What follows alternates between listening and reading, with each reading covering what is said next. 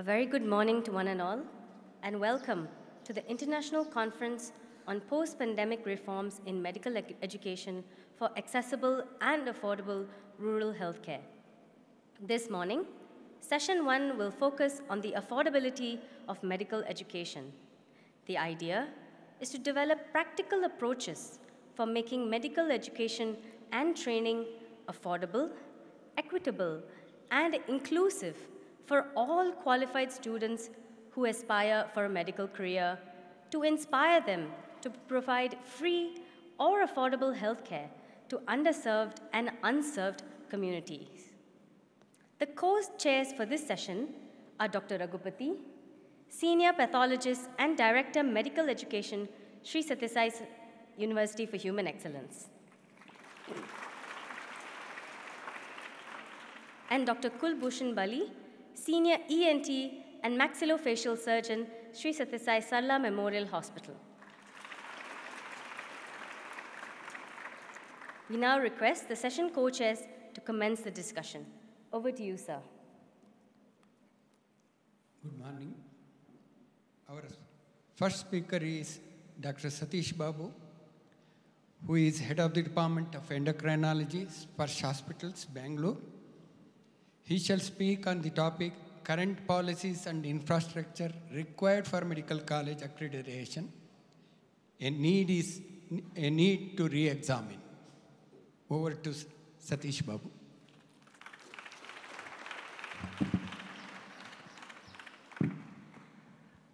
Thank you, Dr. Raghupati. Thank you, chairpersons. Thank you, co-panelists. Good morning to all of you. Sai Ram.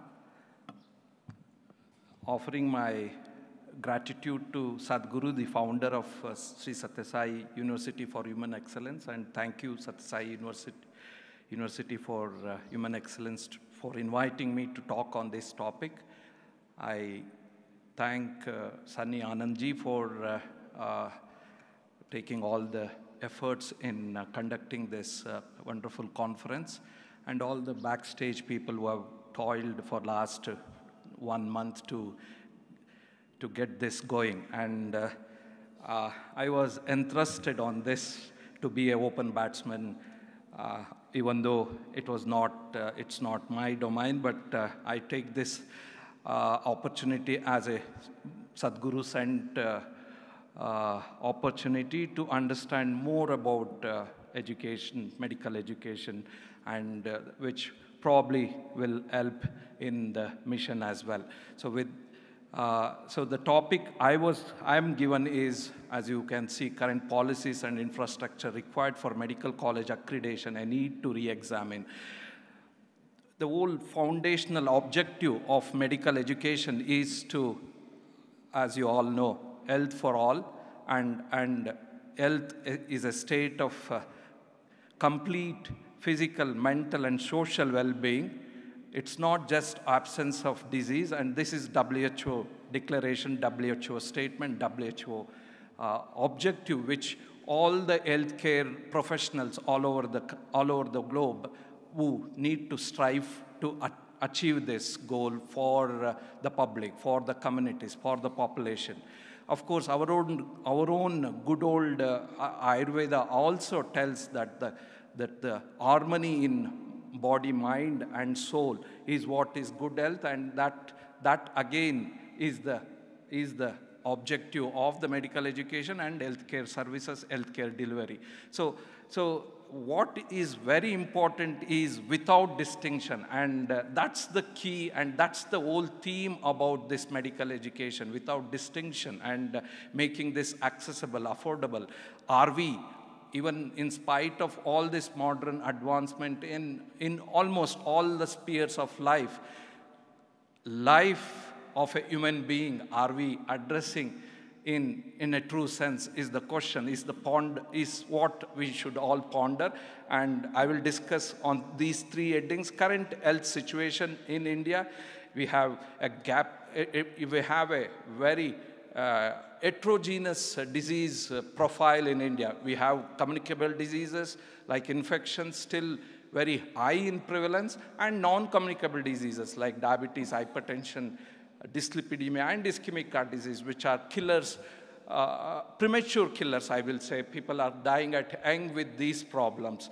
So that's one side, whereas the other side is mother and child health. Mother and child health, if you understand, it's not a disease, it's a propagation of life. Even that care, even growth and nutrition, even that aspect is very dismal in India, and that's the dismal in India, and that's the figures, statistics are very poor. So what is the public sector doing? They're doing their best, and fortunately, the GDP for investment for healthcare is progressively increasing, but it's still below the world average. We spend less than 2% of our GDP, whereas world average is 6%.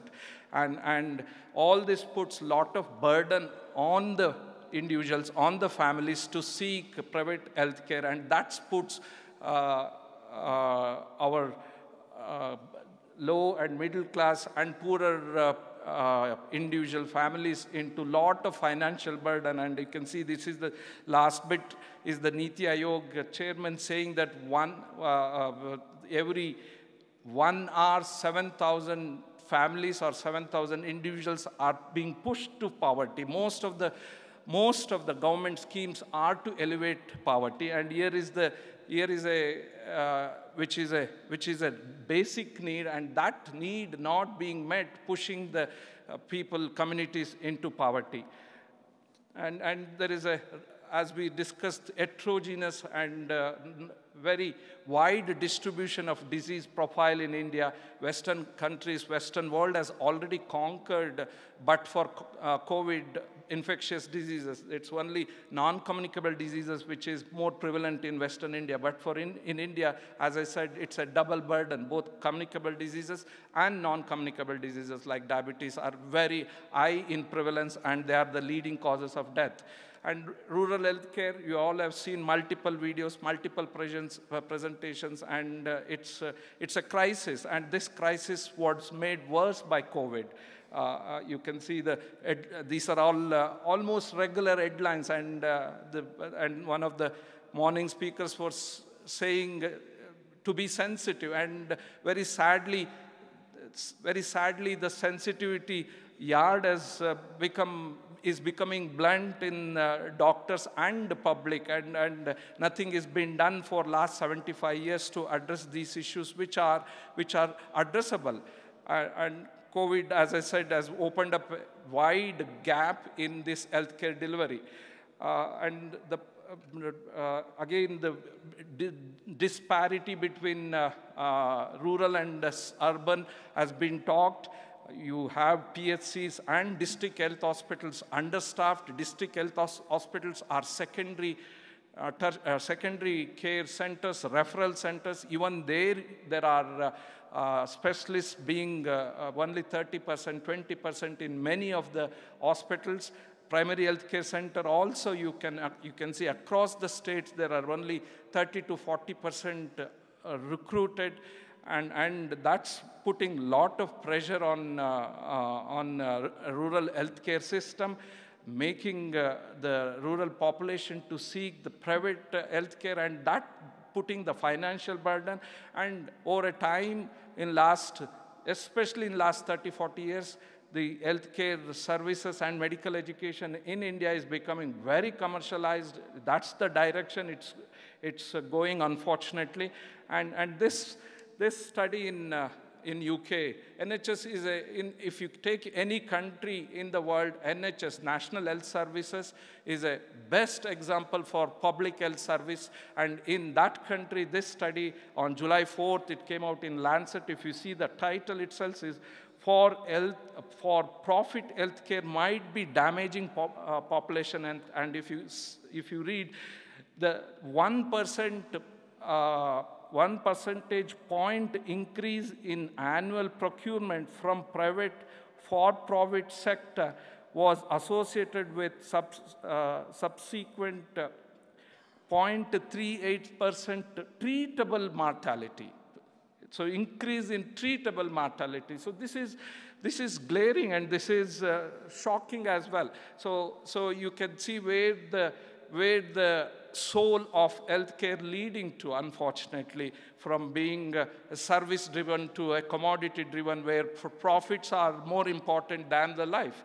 So coming back, so if we talk about infrastructure requirement for medical education, NMC has a strict guidelines, and these are the departments which have to be up and running. And over time, if you ask me, in modern medicine, the departments are adding. 30, 40 years back, you had less of radio diagnosis. Now it's a big department.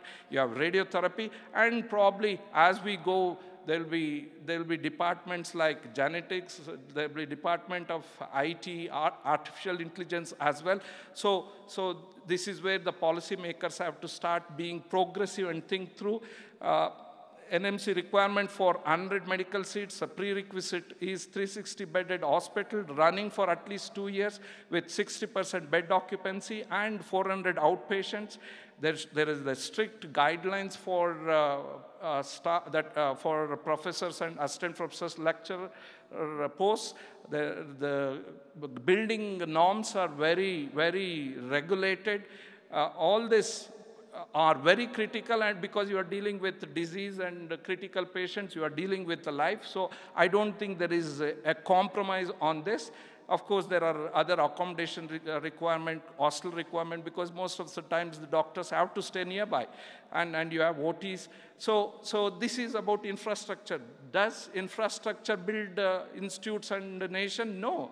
It's individuals which make the institutions which go on to make a nation building. And you can read the famous statement from Einstein: you give the atmosphere and they blossom, and they blossom with knowledge and wisdom.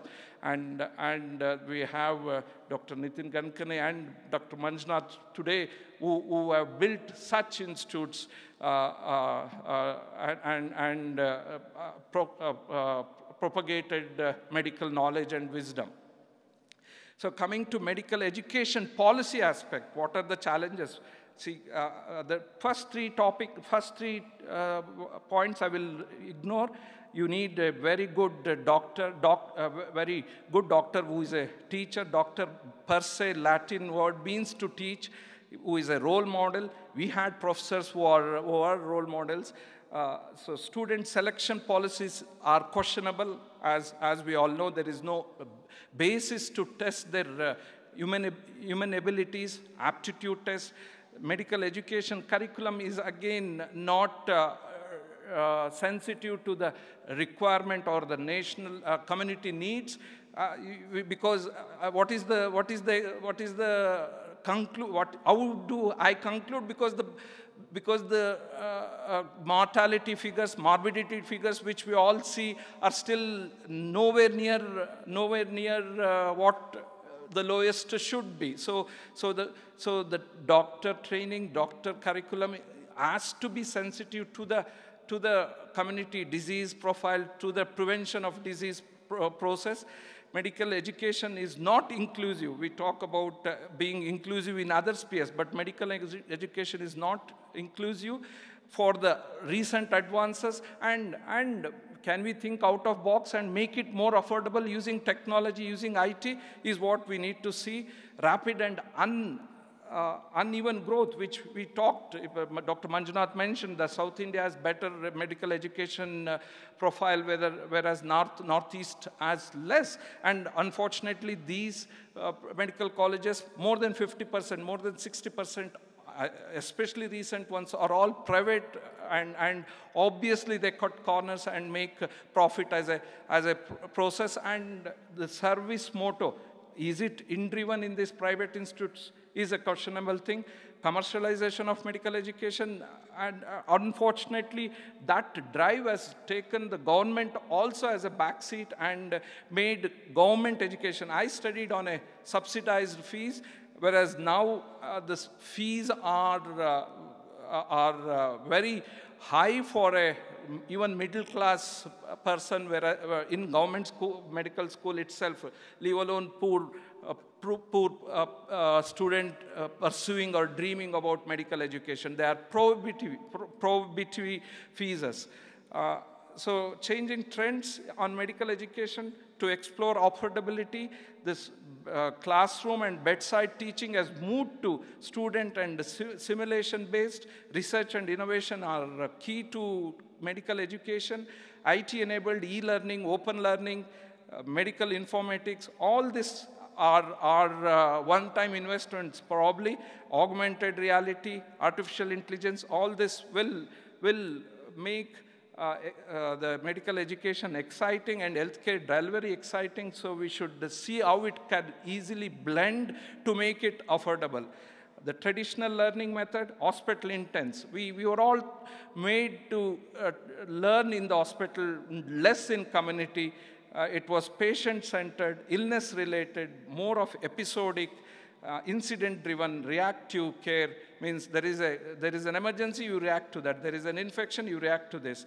Mostly generalized, but it should move to community-based, preventive, population-based, holistic, wellness promotion related medical education is what the world needs, what the population needs. It should be a preventive, not reactive. Prolonged with wearable devices, you can continuously monitor rather than being reactive.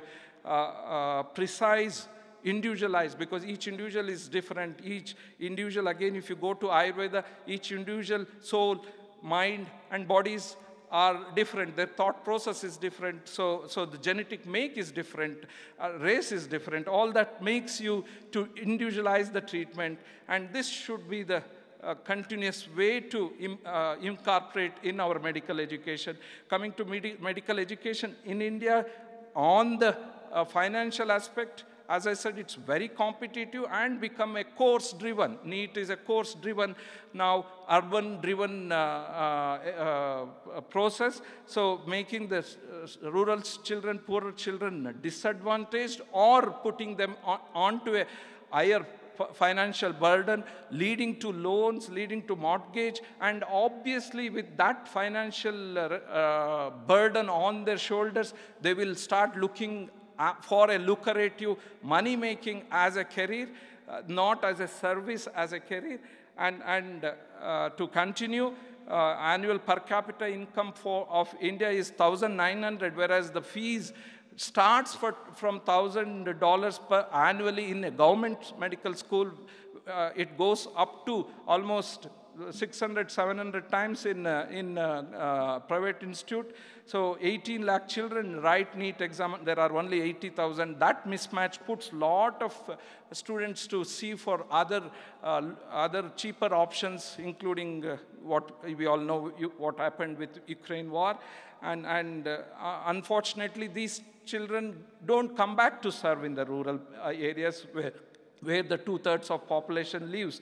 And huge debt make them look for lucrative jobs, and their career is driven on commerce rather than care. So postgraduate, when talking about post-graduation and super specialty training, we are still in a low numbers in postgraduate training, and that is being reviewed. Post-MBBS, nowhere in the world, as I know, after MBBS, a student or a doctor sits at home and reads for NEET or reads for NEET postgraduate exam. You're already a productive individual. You have to be productive, and that's how you get hands-on experience. You should keep working and study. So that concept has to be drilled in policymakers and make our MBBS qualified doctors to work and study rather than sit at home and study or go to course and study. So lot of district hospitals, we saw government district hospital staff are only 30-40%, and this is a group, or this is the around 10,000 to 15,000 graduates come out every year. They can be posted, and some incentive can be given for NEET postgraduate seat allotment. So what is the effective answer? Having been here, you all know, effective answer is subsidized, free healthcare and medical education. That's the eternal and that's the long-term answer. you take the purity of purpose to the end result, decommercializing the healthcare and medical education and integrity of an academic institute.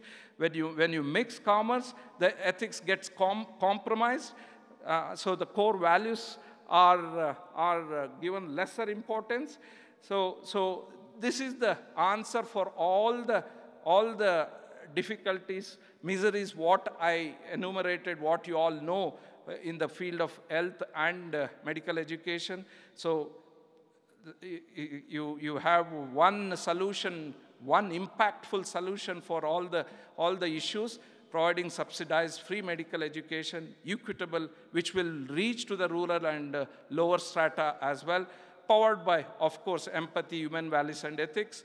So this will lead to a new breed of healthcare professionals who put care and service in front of them and other worldly things behind them.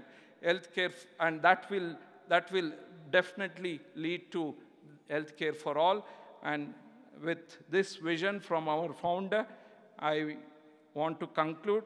And the lower part of the statement was only two days back, one American devotee asked Swami, what you want to give as a message to American healthcare? And Swami said, becoming more selfless is the answer for the world's health and medical education problem.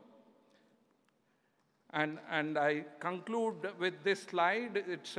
It's a history of medical education, and the golden age of healthcare and medical education was during 800 BC when Sushruta and Charaka propagated the Ayurveda. We have to reflect that the time has come, and thank you for your patience. Thank you.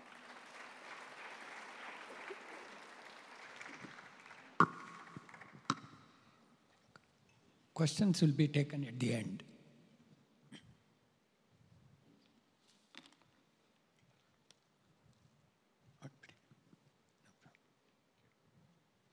Sorry, apologies. My son is writing NEET exam. I have to drop him to the exam center.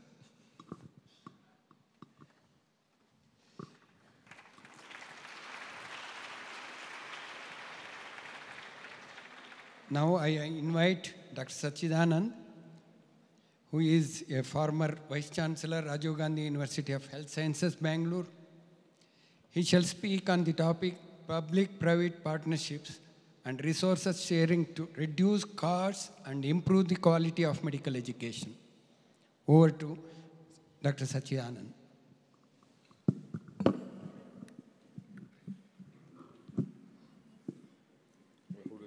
Okay, thank you.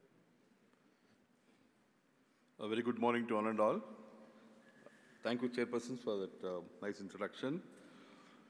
My topic today is about public-private partnerships and resource sharing to reduce the cost and also to improve the quality of medical education. This is a very relevant and current topic for the fact that the very word that public-private partnership, is it an answer for all the problems that we have in medical education and also in health services? That topic itself is the answer. Yes, we have two hands. One hand is public, other hand is private. When these two hands come together, the clapping is possible. And of course, two hands are better than one in any work that we take up. And that is what it means. Public-private partnerships are the future for all the problems that medical education and also health services, healthcare delivery system in India. I would just speak on this topic in the following headings: definition, pros and cons, public-private partnership in healthcare, challenges in medical education, PPP in medical education, and then summary and conclusion. How do we define public-private partnerships? In fact, there is no consensus about how to define a private-public partnership. The term can cover hundreds of different types of long-term contracts with a wide range of risk allocations, funding arrangements, and transparency requirements. any venture where a public undertaking and a private undertaking come together is a public-private partnership. It could be in any field. It could be in infrastructure development. It could be in healthcare delivery system, or it could be in any sort of public-private partnerships. And all this became necessary because government itself or the public enterprise itself could not deliver everything that the society needed. So they had to depend on a private organization to come forward and help them out. And that is how this new public management of the late 20th century, there is neoliberalism and globalization pressures led to public-private partnerships. It's also called as PPP or 3P or P3 in short. It's an arrangement between two or more public and private sectors on a long-term basis. Any venture, any partnerships, any contract between public and private is always welcome. Typically, it involves private capital financing the government projects and then providing the services. It has been already implemented in multiple countries. It is not a new thing. We are not talking about public-private partnership as a new venture. It's already there. It's been implemented in multiple countries. Of course, it was most in the infrastructure projects, like building schools, equipping and operating hospitals, transport systems, water and sewerage systems, sanitation, etc. Now, today, we are now concerned about how we can bring this public-private partnership in healthcare delivery system and also in medical education. When we talk about PPP, there are always some concerns. And what are the major concerns that we are looking at is that PPP continues to be highly controversial as a funding tool, largely over concerns that public return on investment is lower than the returns for the private funder. The person who ventures, a private funder, wants to start a PPP, is always concerned about returns. Why does he invest if he doesn't get back money for whatever he's investing? PPP are closely related to concepts such as privatization. The general concept is that if we hand over a particular segment of service, like medical education, to private agency, we are privatizing it. And that will take away so many benefits for the poor and the common man. So that is another concern. And the lack of shared understanding of what a PPP should be, unless you put a system in place, unless you put a template in place, the PPP model also will not succeed. So we need to sit and thrash out the differences and then also have transparency built into it. Then PPP can be a successful model. In fact, private-public partnership is one of a very important subject learned by BBM and MBA students. They are taught about these things as to how to make these successful. There are a lot of pros and cons for PPP. The benefits of a private-public partnership is they provide better infrastructure solutions than an initiative that is wholly public or wholly private, right? PPPs enable the public sector to harness the expertise and experience and efficiencies available in the private sector. They result in faster project execution. I'm not trying to demean the public sector as such, but these are the advantages if a PPP can be worked out. A return on investment can always be thought of. Risks are fully appraised early on to determine the project feasibility. Everything is thrashed out much earlier itself. The operational and project execution risks are transferred from the government to the private participant. A PPP allows government funds to be redirected to other important socio-economic areas. This is a very important point. Government can reserve its funds for better or other projects rather than spend it on a project which private entity can take up and run the cost. So PPP that reduce costs potentially can lead to lower taxes because government needs money to run certain projects. If the projects are handed over to the private thing, government can reduce its burden of collecting taxes. What are the disadvantages? PPP involves risk for the private participant who always reasonably expects some money to be compensated, one. Number two, when there are only limited number of private entities and if the project is very big, you don't get good private agencies to come and fill up the gap.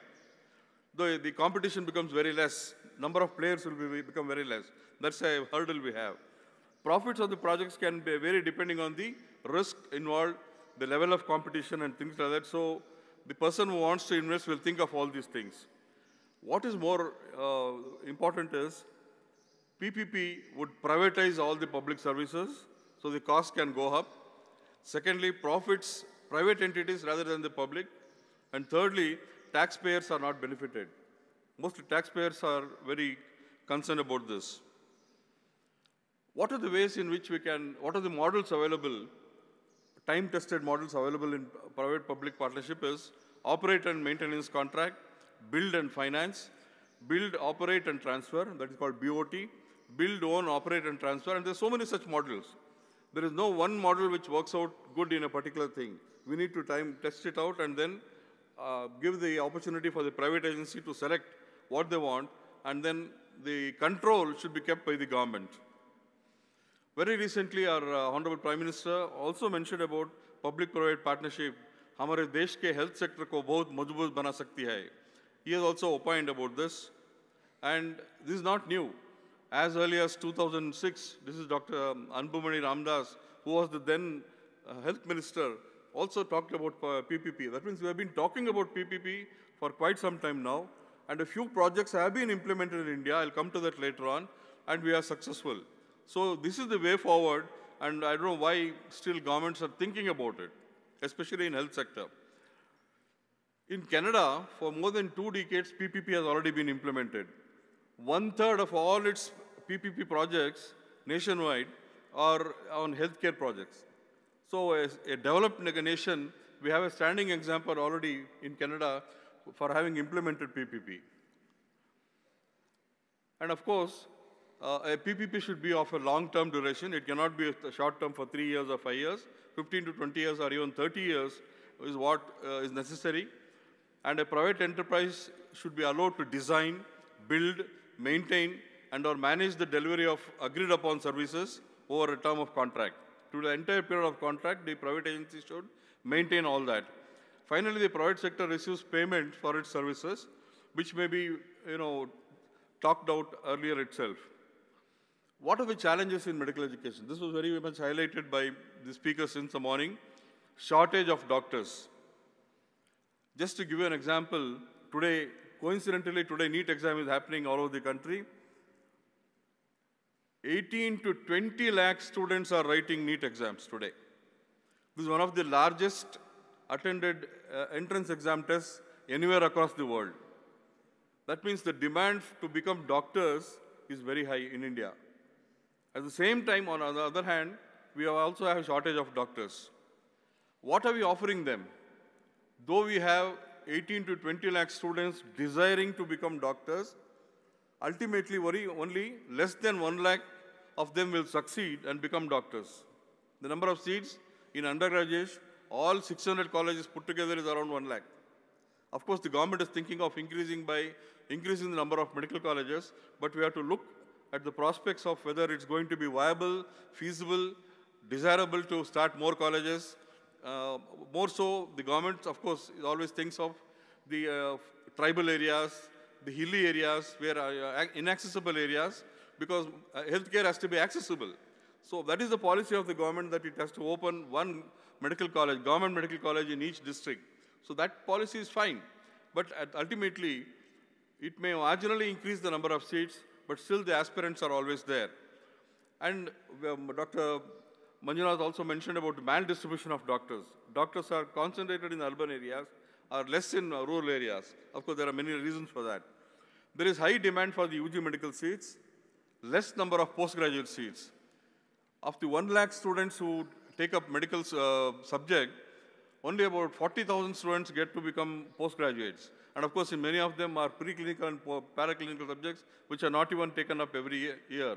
So ultimately, around 25 to 30,000 students pass out as postgraduates. What happens to the rest 70,000 students? Where are they going? Year after year, they get accumulated. Backlog is increasing. We don't know what to offer to them. So again, frustration sets in. So migration of students to foreign countries. We have been talking about Ukraine crisis made us realize that around 30,000 students from India have gone to Ukraine to study medicine. That is one country. We have students going to Russia, we have students going to China, Armenia, Georgia, Poland, and many other countries, and that itself is around more than 1 to 1.5 lakhs every year. That means 1 lakh students graduate in India, another 1.5 lakh students are graduating outside every year. And when they come back, another sad story is when they come back, they are not allowed to practice like immediately. They have to take a licentiate exam and then qualify to be practicing in India, and then only they are allowed to register in the medical councils. So only the pass percentage of such students who come from foreign countries, who have had education in foreign countries, the pass percentage is around 20%. Very dismal. So again, there are a lot of students who are left out, frustrated, and this thing. So all this leads to the challenges in medical education. Higher cost of education, yeah, to some extent I agree, because government has also provided free seats, subsidized seats. A chunk of seats are all subsidized, but there are a lot of students competing for that. Quality of medical education. There is a common dictum that if quantity improves, quality goes down. So if number of colleges goes up, the quality of education comes down. So we need to keep a tab on the quality of medical education also. Updating the curriculum periodically. It took almost 2 decades to update the curriculum in medical education. Very recently, we have changed our curriculum. We have made it competency-based. It took about 2 decades for us to change that. And Planning Commission estimates shortage of 6 lakh doctors in India, 10 lakh nurses, and about 2 lakh dental doctors. This is still there, and of course, the starting of new colleges might address this issue. What did Niti Aayog do? Niti Aayog is the think tank of the government, where experts are brought in and then they are allowed to discuss on various issues. What did Niti Aayog do about medical education in India? It drafted a model agreement policy between private entities and government-run district hospitals to establish and maintain medical colleges. Niti Aayog has come out with this PPP model. It has propagated PPP model so that many colleges and hospitals can come up to look after the rural health services. And it addressed it was discussing the whole thing on 2 matters. One is shortage of manpower. Second is unequal distribution of health professionals. These 2 things they wanted to address. So what did they do? What did they suggest? New or existing medical colleges to be linked with district hospitals. This is what they have propagated. Minimum annual intake of 150 undergraduate students to start postgraduate departments at the end of 4 or 5 years. Hospitals to be upgraded to 750 beds by private agencies, of which 300 beds are designated as free beds. Rest of the beds are called as market beds because they have to earn money out of that to run the show. Provision of admissions to all categories of students should be made and tuition fees to be fixed as per law. These are the recommendations of the Niti Aayog. What are the disadvantages? This recommendation, if we go by PPP model, it does not address the shortage of doctors or health professionals. Many a times you require more. Doesn't address unequal distribution of health professionals because these colleges, if they are not set up in rural areas, if they're not set up in hilly areas and tribal areas, it's not going to benefit anybody. And that's why this college, this has become a model college, Sathya Sai College, because it's being set up in a rural area. And free patient beds are reduced. Earlier, the district hospital used to be 400-bedded hospitals, and all of them were free. Now, by adding a medical college there, you're reducing the number of beds by another 100. You're making it 300 beds. So the public are concerned. They said, why free beds are being reduced? And always there will be a differential treatment for the person who pays and the person who doesn't pay. That differentiality should not be so visible. It should be blurred. We all know that medical colleges were being established by either central government or state government, or universities had the privilege to start medical colleges. Some charitable societies and trusts were also opening medical colleges. Now, PPP model is to open medical colleges through private companies. What has NMC, National Medical Commission, done to propagate or help medical education in India? It has relaxed certain rules. The rules which MCI had was really very tough to start a medical college and run and maintain it. Now NMC has reduced or relaxed many things. One is it has allowed 2 campuses because in a city you cannot get 25 acres of land in one place. So it has allowed 2 campuses where medical college is in one campus, the hospital is another campus. Land area relaxations have been done. It doesn't specifically mention you have 25 acres or 20 acres. It only says a medical college can be run in a place where there is required number of built-up area. You could have 5 lakh square building, you can run a medical college. Whether it's vertical or horizontal or in 10 acres or 5 acres, doesn't matter. That is a big relaxation. It has reduced the student-faculty ratio. That means number of faculties have been reduced. Relaxation in inspection criteria. It was very strict earlier. Now there are certain relaxations in inspection criteria. And of course, penalties levied are more in the monetary form. Earlier they used to cancel the admission for 1 whole year. How can a college sustain if admissions are not given in that particular year? Now they have made it more monetary. If you are not having this number of facilities, you pay 1 crore penalty or 2 crore penalty. That would motivate the private agencies to maintain the standards that is required of them. The best example I can give of a PPP in India is in Gujarat. In 2009, Gujarat Adani Institute of Medical Sciences is the first public-private partnership endeavor between Government of Gujarat and Adani Education and Research Foundation. This model was established in a city called Bhuj in Kutch area. It's working out very well. Everything has been worked out in a nice fashion so that the government is not burdened. There is a win-win situation. The government is not burdened. The public is getting free treatment, and the private organization in a not loss or no profit basis are running the show. This is what is a role model that we need to emulate everywhere. And we have a nice example with us here. And after that, Gujarat brought in a lot of innovations. They brought 2 models. One is called a greenfield model, and second one is called as brownfield model. What is greenfield model? Where the government had to provide land on lease, or 50% of the market value of the land was supposed to be given to the private agency. The agency who wanted to start a medical college had to construct a new hospital and college on their own. And government gave them 75 crore financial assistance to establish this college, and also extended 30% concession for purchase of various medical devices, so that the burden will come down. And beyond that, they were also giving concessions in electricity and water bills. So they made the colleges feasible. They made the colleges viable so that they can give free treatment to many public, This is what the greenfield model.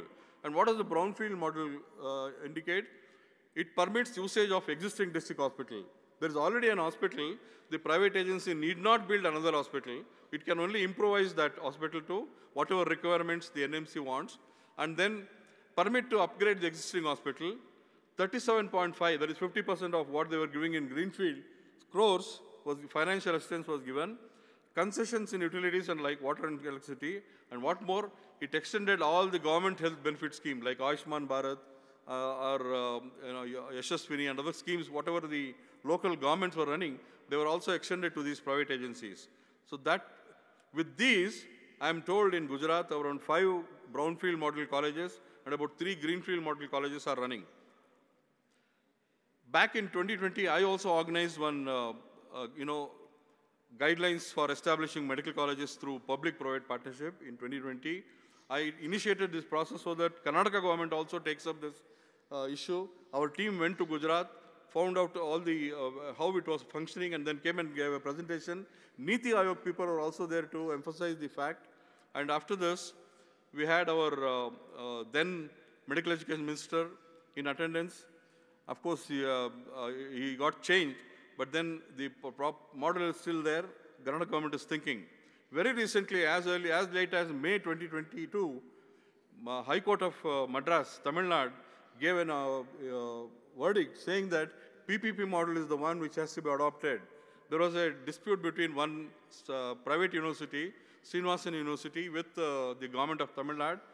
They wanted to be independent and want to start a medical college, but the DME didn't allow.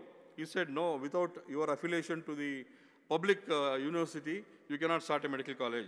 But then the Tamil Nadu government, High Court gave a judgment saying that, why don't you adopt a PPP model? All are going to benefit, it's a win-win situation. So in summary, PPP model of establishing new medical colleges is not new. We have several models before us. By and large, they have been successful. If they have any deficiencies, if there are any lacunae, why don't we correct it and then improvise it? So State governments and union territories have to rethink about starting of new medical colleges. To give an example, in Karnataka, there are 31 districts. How many government medical colleges are there? 22. That means 9 or 10 districts still do not have medical colleges. If a government has to start a medical college, it has to spend 350 crores for one government medical college, and then, of course, maintenance year after year, salary and other things, recurring expenditure.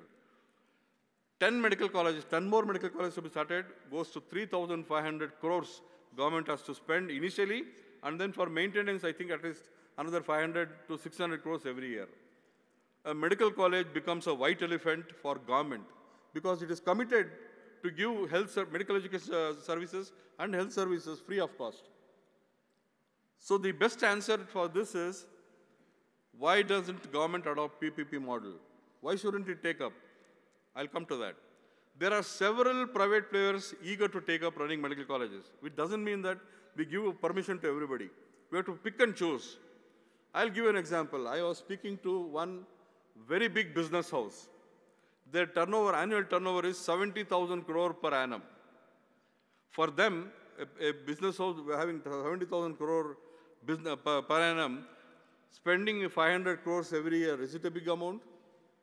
They did not make profit at all. They are not business-minded also. What they want is a name. If such an organization is running a free hospital, how much name it gets? The public respect that they get is much more than what they invest. So why don't we tap such individuals? Why don't we catch hold of such business houses? People are there ready to spend, but we are kept ourselves aloof. Let the governments open up their eyes, catch hold of such things, let them sieve through, let them not give it to all and sundry. There are people, genuine people still in the society, like Sathya University, who are ready to take up this provision of running PPP models in rural areas. And government is collecting CSR funds, 2 to 3% from all these. Why don't we, for a 70,000 crore organization, 3% comes up to almost 210 crores. So this, my fund itself is enough to run a medical college. Give them permission, give them free land, give them concession. They'll run the show in a big way. They'll do it in much better way than others. So it's a win-win model which can be adopted by anybody. In conclusion, how do we reduce cost of establishing medical colleges? Provide land on lease, provide utilization of existing district hospitals. There are district hospitals, no need to reconstruct this thing. Only you can improvise the district hospitals, subsidize electricity, water, and taxes. There are innumerable number of taxes on medical colleges. Pollution Control Board, biomedical waste, STP, and so many of them. So, you can relax a little bit for those at least. 50% of seats to be subsidized, should be given to government. Let government fill up that. Let the NEET exam be conducted. NEET passing candidates should be filled up in these 50% of seats. The other 50% also to be filled up by NEET passed candidates, but they should be regulated fees. I don't say, don't leave it to the private organization to fix up the fees. Regulate the fees. You should know how much fees would be sufficient to run the college. So this is the model. It's already there. It needs to be implemented. And regulate fees for post-graduation also. Now, radiology is 2 crores and above. Dermatology is 2 crores. Orthopedics, surgery, and OBG are 1.5 crores. Who can afford? Not many can afford. But it doesn't mean that individuals should not aspire to become an orthopedician or a dermatologist or a radiologist. We should make provision for such things, so regulate the fees. Free beds and treatment for public should be ensured. Provide government health benefit schemes, which is a very wonderful thing. And financial accountability should be always there. Government control should be there. Even in a PPP model, government should be supreme. Whatever government says should rule the roost. Private cannot wag their tail, just like that. So that governmental control should be there. Then PPP model works wonderful. How do we improve medical education? CBME. Why this was introduced? Competency-based medical education is the standard in the gold standard globally, and that has been introduced for both UG and PG. PG is yet to happen, but UG is already implemented. 2 batches have already written exams. Of course, COVID also had some problems, created some problems, but that has been overcome. To start new relevant courses and departments, we should march with the time. Emergency department is a compulsory department. Family physician department is a compulsory department. Geriatric department should be started. These are all relevant new things that has to be thought of. And then, courses should be started. Most importantly, to train and refresh faculty periodically. We appoint an assistant professor at the age of around 30 until he retires till 60 or 70. For 40 years, no training. He keeps on telling whatever he knows, doesn't improve, doesn't upgrade, doesn't update. That should not happen. Faculty training should be done periodically. Faculty appraisal should be done. We should also know how a faculty is performing, and then that feedback should be taken.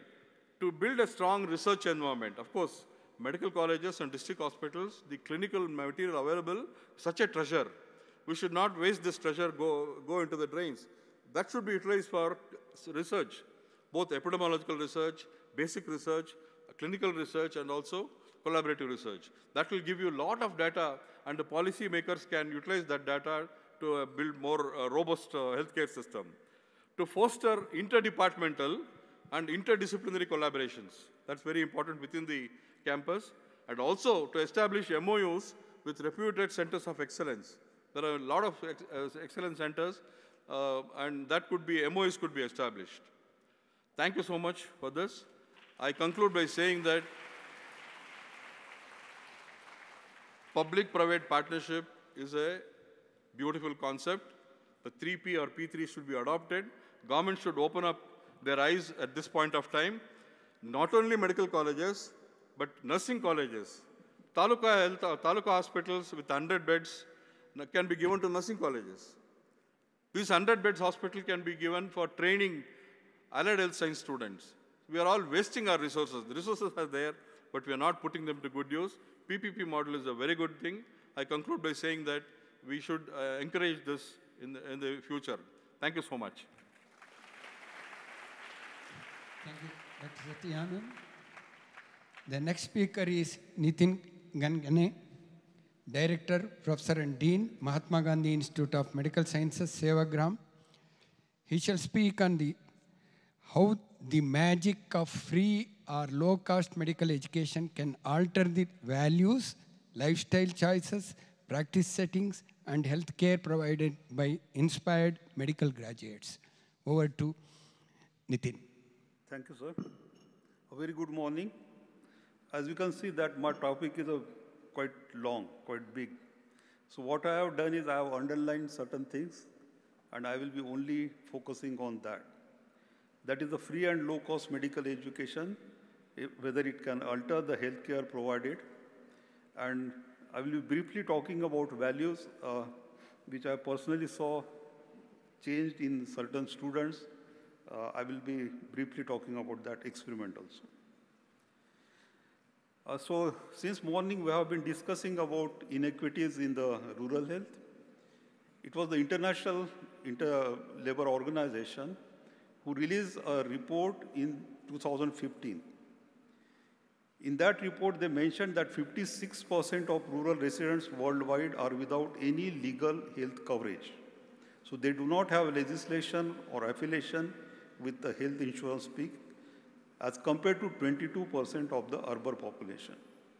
About 83% of Africa's rural population have no entitlements to healthcare. So they do not have any access to healthcare. So globally, most deprived health coverage is in the rural population or in Africa. The report also highlighted about the rural-urban differences. We have been talking since morning. They occur not only in health staffing, but even financing of the services. The money which is provided for rural health is much less than what is provided for the urban health. And also the legal coverage in rural population is much low as compared to urban population. The health worker shortages is extreme in the rural areas, and globally it is estimated that 7 million health workers are lacking in rural areas as compared to 3 million in urban areas. You must understand that only health facility is not the only factor which affects rural health. Rural health care issues are also aggravated by out-of-pocket expenditure. They are ignorant of government services which are available. There is underutilization or wastage of health resources. The organizational support is poor, and there is virtually no non-existent professional networking. And in addition, there is a lack of infrastructure, which is not matching with the demands of rising population. So what is the situation in India? India, you know, that is the largest democratic republic in the world and supports almost 16% of the world population. According to 2011 census, 68% population resides in rural areas. And out of this 68% population, 86% of the medical visits from the rural area with majority still travel for more than 100 kilometers to avail healthcare facility. And out of that, 70 to 80% poor patients bear the expenditure out of pocket, landing them in poverty. So this out of pocket expenditure for rural health is one of the main areas which we have to focus on. Out of the total 640 districts, almost 75% are rural districts, whereas if you see the number of colleges, only 27% colleges are present in rural areas. The one positive move which was done by the National Medical Council bill in 2016 is that the criteria for establishment of new medical college are relaxed for underserved areas. So what is the present situation of medical education in India? You must understand that medical schools don't only provide medical education. Medical schools also provide population living in its vicinity to a greater access to physicians and specialized care beyond levels that might be routinely available in the health system. They also generate employment opportunities for the local population. So medical schools have ability to influence local healthcare system as well as health of the local population. India has the highest number of medical colleges, followed by Brazil and China throughout the world. But these medical students who are passing out from our medical colleges have a limited exposure to the needs of rural healthcare and how to address them. And rural healthcare is equated with a poor quality healthcare. So if a medical student and young doctors has to understand the reality, they must be trained how rural-centered healthcare can be provided and what are the challenges they are going to face if they are going to work in rural areas. So trained health workers in rural location is likely to enhance recruitment and retention of skilled healthcare providers in rural areas and possibly help in limiting the role of quacks in the healthcare delivery system. At present, most of the MBBS graduates from rural areas who pass out are unlikely to serve in their own rural area after graduation. This is a fact.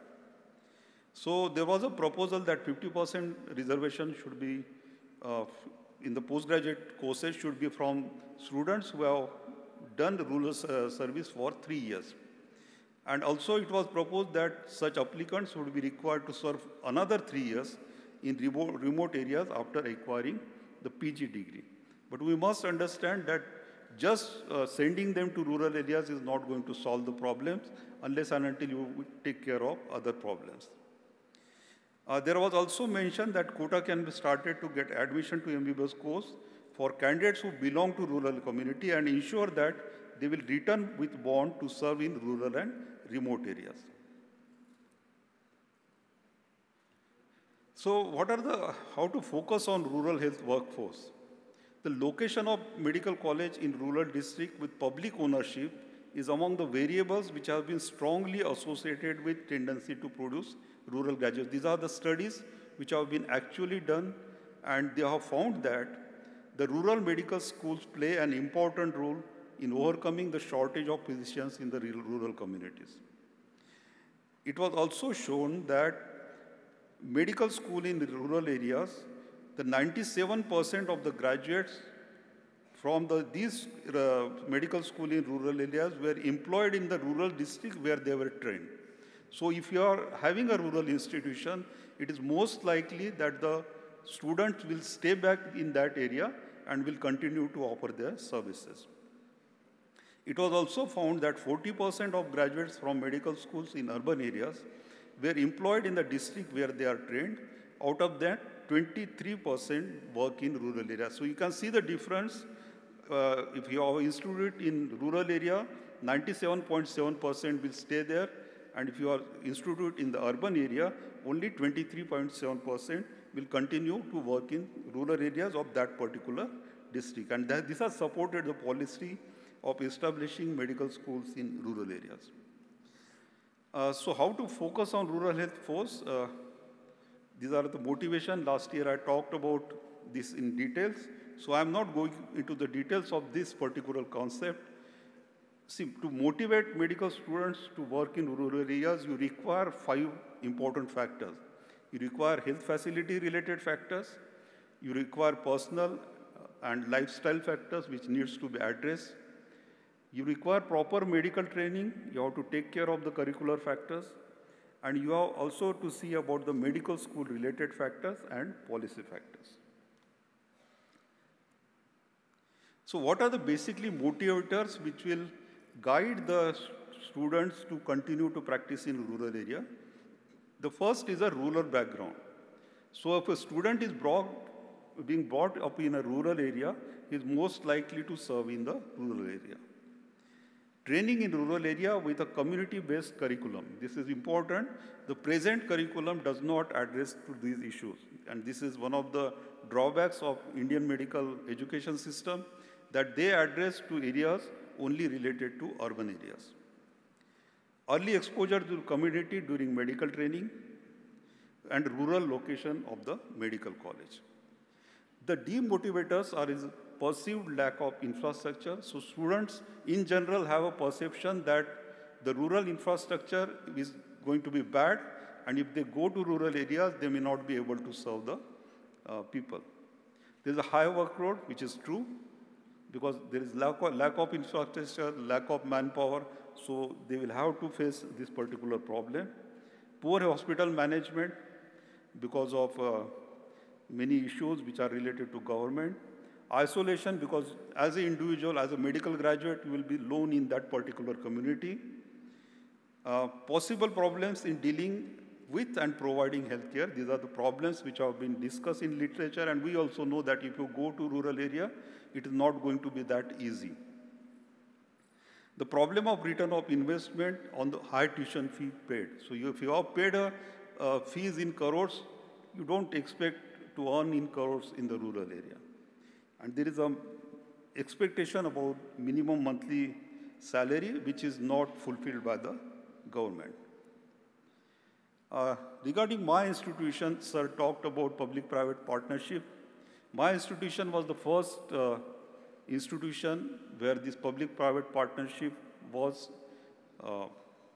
undertaken. This institute was established in the Gandhi birth centenary year in 1969. It was the first rural medical college of India. We received 50% grants from Government of India, 25% from Government of Maharashtra, and 25% from our own society, which is basically from running of the hospital. So we don't, it is a no profit basis. The fees which we offer are same as of all government medical colleges in Maharashtra. Initially, we had Gandhian Thoughts as one of the paper for MBBS entrance, but after NEET, that has been discontinued. We have 50% students from all India, 50% students from Maharashtra, and earlier we had reservation for rural candidates. That has been also discontinued because NEET does not allow special reservation for rural candidates. We had 3 unique programs to have been already adopted by NMC.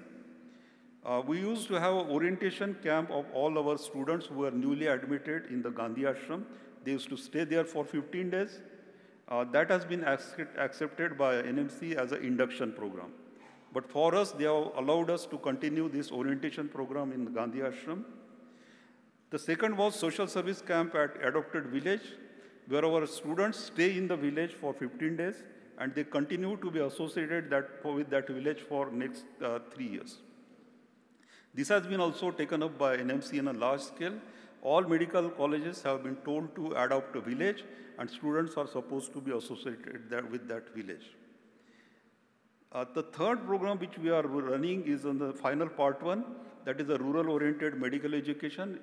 They are posted, the students stay in the rural training health center, where they are trained about public health aspect, and we focus that they do research on different public health aspects. And this is a unique program where our students learn about what are the problems which are faced in the public health system and how to do research on those even before they graduate as MBBS candidates. We had a compulsory 2 years rural service at designated rural hospital run by NGOs. So we used to post our students with NGOs, not with any government agency. And Sathya Hospital was one of the hospitals where we used to send our students. But this program has also been discontinued because of need. Need does not give any importance to people who serve in rural areas. So this is what I just was reading an alumni blog. This was a girl who came basically from Bombay. Now she is settled in Hubli. So in her blog, she was recounting her experiences about our institute. So she wrote that in Mumbai, my friends pursuing other fields were putting up pictures of their partying, wearing latest trends, enjoying in canteens and bunking lectures. And here I was wearing a khadi apron, posted in a village, staying in makeshift tents with a pits as toilets. I was surrounded by goats, cows, and buffaloes. I was moving around in a village telling importance of building compost, importance of constructing toilets, serving kids with deficiencies, anemia and worm infestation, antenatal and genetics for hypertension and cataract.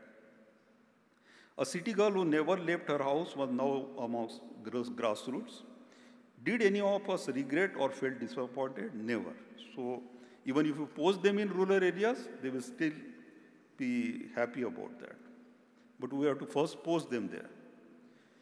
And this is one of the student-led initiative. I talked about values, how the students can on their own change the values.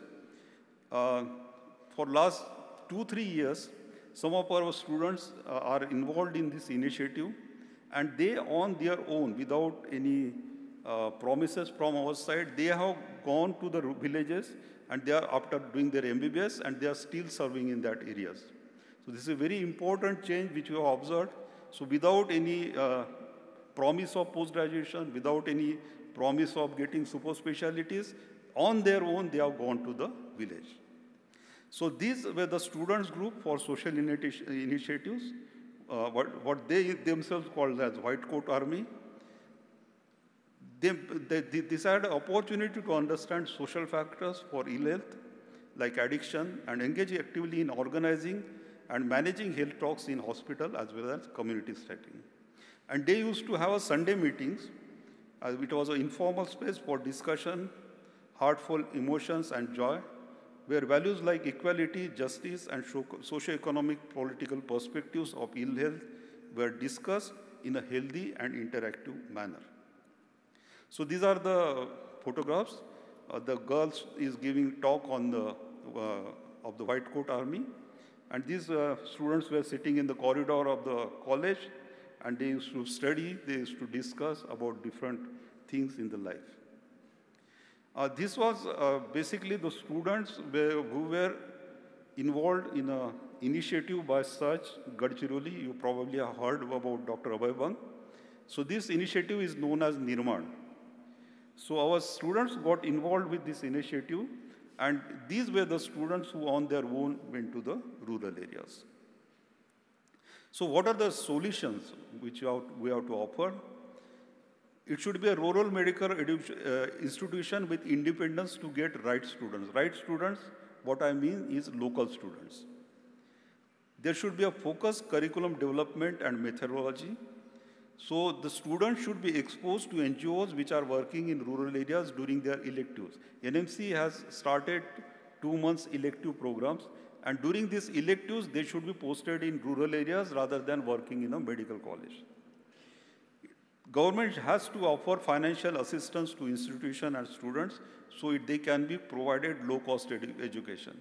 We must understand that the fees in a government medical college is still so high that it is not easy for a middle-class person to get his daughter or son educated in medical curriculum. The still fees in a government medical college is also in lakhs. It is not in thousands. So when we talk about low-cost education, we basically were talking about giving education to the students in 1,000 rupees, not lakhs of rupees. So the basic aim is to reduce cost of medical education so students from the poorest population can afford it. And I must thank Sathya Sai Trust Swamiji because he has given 50 lakh rupees annually to my institution, so I can provide education to poor students. I can give them scholarship, and I have been always grateful to him because he came here last year and he promised in his own speech. So last year he has already donated 50 lakhs. We have not been able to spend because the student admission got delayed because of COVID crisis, but we'll be using this fund which was created by the Swamiji. And institutions may be allowed to develop their own pattern of providing rural health services, which may be adopted later at a wider scale. This is important that all health sector institutions, educational institutions, must be socially accountable. They should not be only involved in health sector, they should be also involved in taking care of all social aspects of the community where they work. Thank you.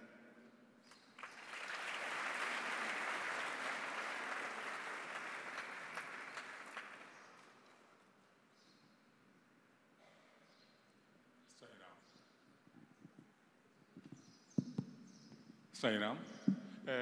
Thanks to all the speakers for being precise and up to the theme of the session of affordability of medical education.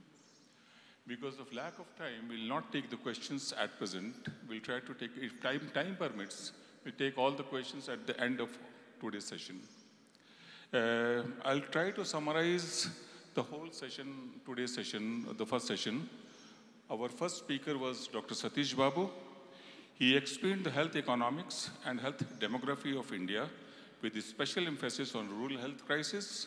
He also explained the necessity of reorganization of medical education strategies to address new challenges of soaring tuition costs, ambiguity in college framework, growing medical seats, improving of education system, facilitating the gap between the rural and urban medical colleges, and making the process of opening the health institutions easier, especially in rural areas for underserved population.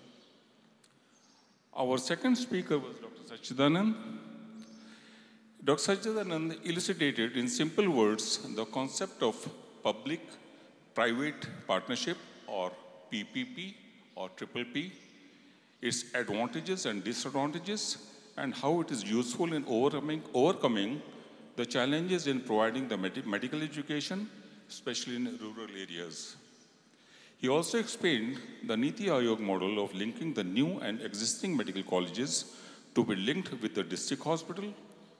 Shortcomings of Triple P PPP were also duly discussed as it neither addresses the shortage of doctors and health professionals nor the unequal distribution of health professionals in urban and rural areas. He also explained about the new relaxations of NMC to open the new health institutions, especially in the rural areas. Our last speaker was Dr. Nitin Gangane. Dr. Gangane very well accentuated on the importance of rural health workforce and pointed out the motivators and demotivators for medical students to practice in rural areas. He also suggested the solution for the problem by giving authorization for rural institutions to select right students from local area with focused curriculum and methodology and providing financial assistance to institutions and students for low cost but socially accountable quality medical education. With these words, I conclude today's first session. Thank you, all of you. Thank you.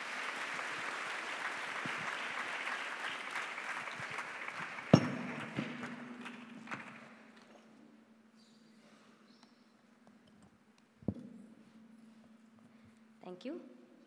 May we request Dr. Raghupati to please hand over a token of our love and appreciation to Dr. Sachidanand.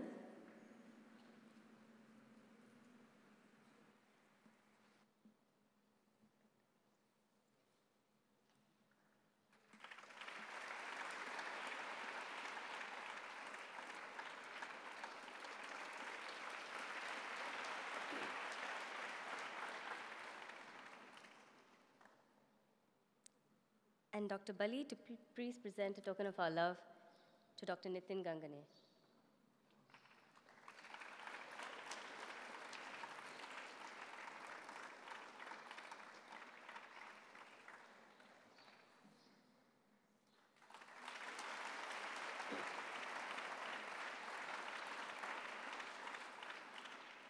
We thank the session chairs and the speakers, and we request for a group photo, please.